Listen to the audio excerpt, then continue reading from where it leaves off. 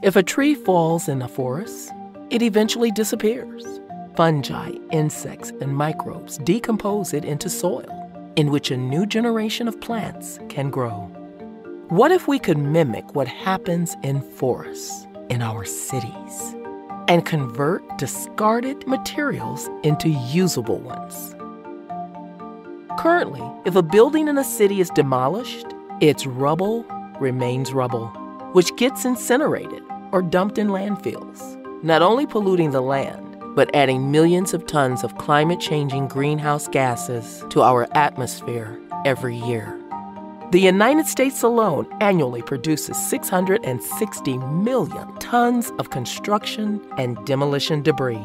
That's twice as much trash as all of the municipal solid waste that's collected.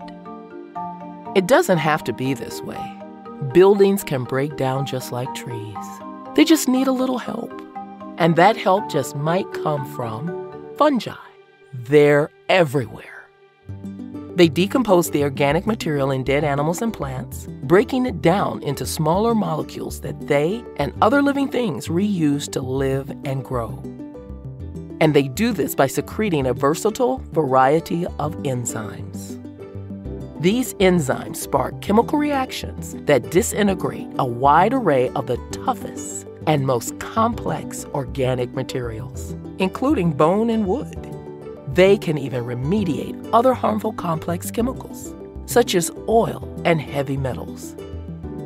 Inspired by fungi, a company called Mycocycle is finding ways to harness their biochemical abilities. The scientists cultivate and test fungi, looking for species with enzymes that can optimally break down and detoxify construction debris, asphalt, and other forms of waste, and rapidly convert them into harmless materials they weave into their own growing root-like structures. The resulting mass that the fungi produce is exceptionally light and tough, and can be used in the production of flooring, concrete, insulation products, and more, replacing petrochemical polymers currently in use.